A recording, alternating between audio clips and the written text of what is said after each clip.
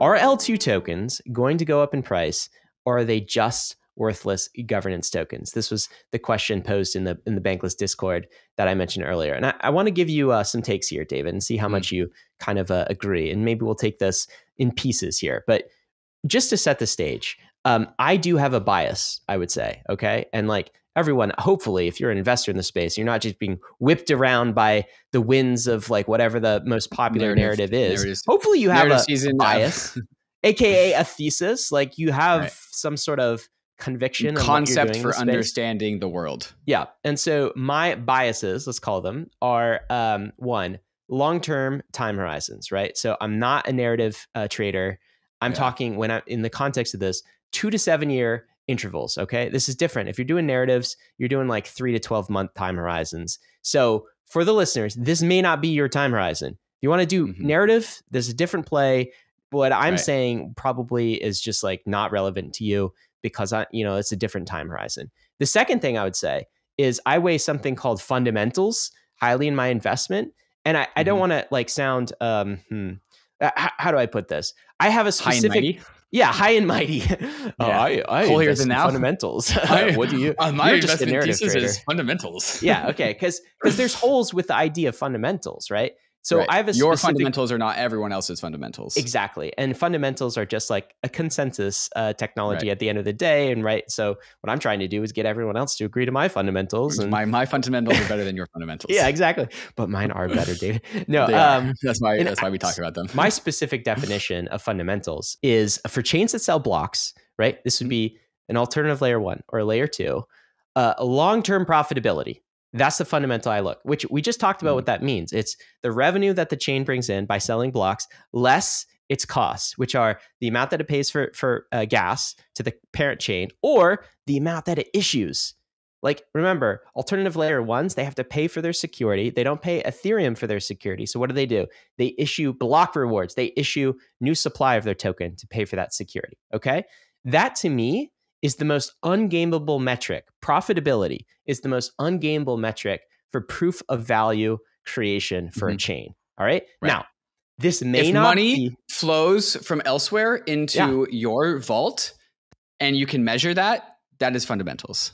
I mean, this is kind of how equities like are valued, right? It's like, of course, there's cash mimetic flows value and perceived growth ratios. Discounted cash flows over time, right? That is at least some utility value consensus that the market kind of believes, right? So, but this may not be the way the market decides to value blockchains anytime in the near future, or even in the fullness of time. I don't know. Maybe there's some other fundamental that becomes more important, right? Maybe active addresses become kind of the metric, or something else becomes more important. So I'm looking at this from a P&L perspective. So caveats aside, my take on L2s is that they are positioned incredibly well for their tokens to accrue value. All right. So are L2 tokens bullish? Are they going to go up in price? My take is, when I look at this, yes. All right. And here's why. 3 reasons for this. One, and this is probably the most important, David, they have a 100x more advantage in the block space profit game because they don't have to pay for their security through issuance of the base token. All right. It is a cheat code. They're just value added resellers, right? Yeah. Instead of like Ethereum's doing the hard work. Instead of bootstrapping their own military and court service and police force and all of these things. Ryan means security and smart contracts and ecosystem. Exactly. They just take all of that and then they resell it. And they can resell both layer 1 block space and data availability block space. So they could go take Celestia and resell it. Right. They could go take Ethereum and resell it. Just started doing. Yeah, they could go take EigenDA and resell it. And that's what they're doing. And so they're always going to be more profitable than somebody who is issuing their native token. Like, just look at the P&Ls. Just look at cost going. So they have an advantage there that I think is hard to compete with. Now, this is a caveat, and this is where the second comes in, right? It is dependent on their ability to attract users and capital to their execution environments. So if they get outplayed by an alternative layer 1 or some layer 1 that is better able to capture users and capital, okay? Mindshare, adoption, trust It brand. won't Yeah. matter. Right. An L2 zombie chain is just still a zombie chain and it's not Right. producing revenue or profits. And if an L alternative layer one is able to kind of capture that value, then they won't. Now, I would just say, what have we just seen? I mean, we looked at the numbers.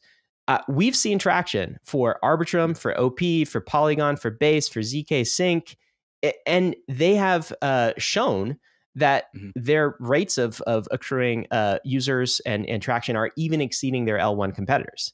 So Right. I don't think you can say alternative layer ones are just going to attract users and capital at a far faster rate. I think that's Right. already been disproven at this point of the market. Like, nah, You're L2's saying got it's game. being disproven as in it's the only strategy that can do that. It is. Exactly. It's still happening. It's still in the mix for sure. And And there's so still for a people competitive who race. are valuing layer ones who are negative in economics, as in they're issuing more tokens than they are accruing in fees, the market is assigning a growth premium, a PE ratio for layer ones who are operating at a loss in order to incentivize growth, which is a tried and true strategy that we've seen for decades. And so, yeah, and people generally, I would say, ascribe high PE ratios to layer ones. Exactly. And so I'm just making the case that L2s are not positioned to be valueless governance tokens. Not necessarily Right. that they will exceed alternative layer ones, but you can see that they're doing a lot in terms of traction.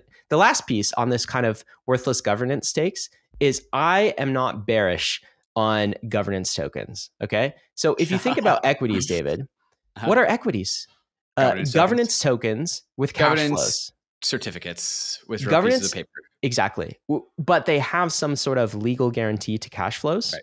So long as the governance token has a code-based guarantee eventually to cash flows, to me, that is a value accruing device. Okay. We'll contrast this with something like the Uni token right now, does not have a fee switch.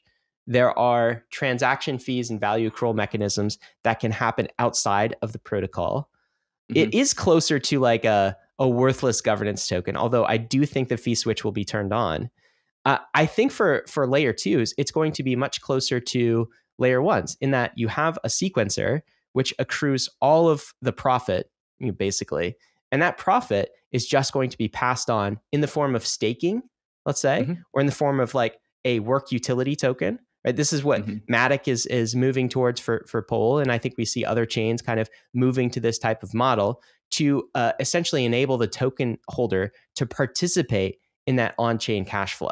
So it's a governance token with cash flows. I think that's what we're seeing emerging here, and that's why I would say it's different. So that's why I would say L2 tokens are actually bullish as long as they continue to have these positive revenues, new user base, usage, and that number goes up. Then I see the token accruing value. What's your take on that? Yeah, you said L2 tokens are governance tokens with cash flows. I would just amend that just in a slight way, just to L2 tokens are governance tokens over cash flows. That's the thing that they govern over. That's right. And so, like, the base case is what I would say Arbitrum currently is, which is you can go look at the smart contracts of Arbitrum and you can see Ether flowing into the Arbitrum sequencer vault, which is governed by the Arbitrum DAO. And so if you are an ARB token holder, you have some amount of say over where that money goes. And I think it's really the next phase of the value capture conversation is like, well, it's up to governance to apply that capital in value added ways in the most in the highest ROI possible. And so sitting in the treasury is one thing, but let's take Amazon for example. What did Amazon do with its money? It just sent it right back into the company. It incentivized growth, which was a good strategy. Is that Arbitrum strategy? I don't know. Arbitrum governance will have to determine what is the best way to incentivize growth using the capital that it's receiving. But the thing is like Arbitrum is cash flow positive. And so now it's kind of up to Arbitrum treasury management and just like DAO governance, which is, what crypto is, to apply that capital in a way that grows, is accretive to Arbitrum even more. And we're so early into crypto. What is it? It's 2024. Arbitrum is how many years old? 5? Actually, wow, 5 years. In the grand scheme of things, we're at the very beginning of these things. And so we still have, I don't know, 98% of the world left to capture, 99% of the world left to capture and get on chain. And so these treasuries, these positive treasuries that are being accrued by layer twos need to go to capture the remaining 99% of people that are not on chain yet. I mean, when it's in treasury, you can distribute it via almost like a dividend to those who are staking, those token holders. So this is kind of, I think the convergence of this is we will have a kind of a network type equity or an internet type equity that returns funds to the holders of these tokens in the same way that like equities in traditional capital markets are a right for governance over cash flows. And so like that's similar to me. And the last thing is listeners might say, well, but like none of that matters right now. Like P&Ls don't matter. No one's actually looking at it like this. Here's a reason I think people might start to look at it like this. Block-based fees, David, they're going to commoditize and collapse to zero. That is my belief. Layer 2 fees are going to zero. Yes, for all chains except master settlement chains like Ethereum. Yeah. Okay, because Ethereum is doing a different service. It is providing settlement, it's taking its block space, and it's selling it to a whole bunch of chains. But the chains themselves, right, the rollups, the layer twos themselves, their fees will collapse to zero. You just see it right now. Look at the DA layers.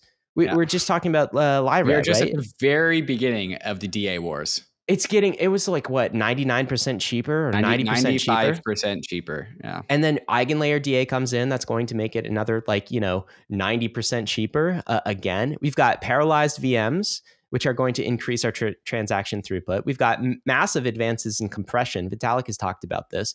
We've got ZK tech. The bottom line is I think block space, execution layer block space is going to turn into a complete commodity product. And so if you're an L1, and you're trying to generate profitable block space in this environment, or you're trying to differentiate yourself on low fees, I don't think that's going to be a differentiator for you anymore, right? And it's like, it is true that block ordering, MEV, can be a source of revenue. And I think that could be a source of revenue in the future for alternative layer ones, but it is also a source of revenue for layer twos.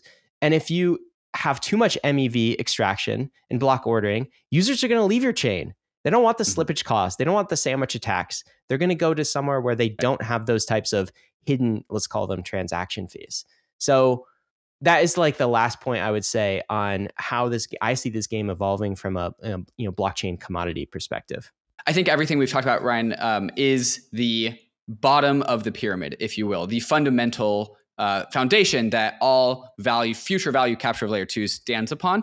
The reason why these layer 2s work at all over the longest amount of terms is what we've talked about so far in this episode.